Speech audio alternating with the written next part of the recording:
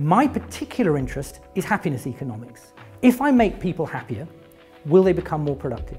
And if that's true, we can kill two birds with one stone. We can boost productivity, which in turn boosts profitability, but at the same time we can make people's working life much more enjoyable. We brought people into a laboratory.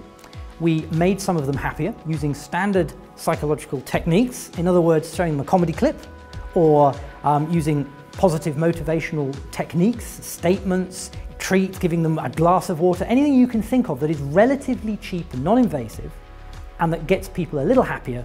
And then at the same time, in a different situation, we had a control group that we didn't make any happier.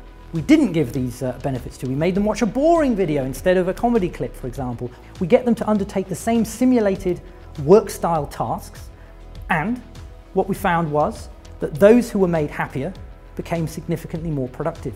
And they did so at very little extra cost to the simulated employer. We also looked at the field. We looked at the real world. And we got individuals who had suffered recent bereavement, recent family illness, for example. We got them to undertake these sorts of tasks. What we found is that even 5 years after a family bereavement, people's productivity was statistically significantly lower.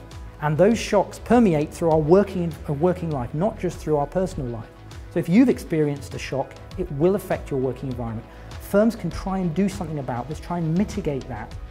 And it's in their own self-interest to do so, not just in your interest. Even something as trivial as providing a coffee machine, providing a nicer environment, a more pleasant environment, which could be quite a cheap thing to introduce. Caring about your workers, caring about what happens to them in their outside life might boost productivity, which in turn boosts profitability. Being a nice manager, being a nice employer is great for your workforce. It might also be great for you.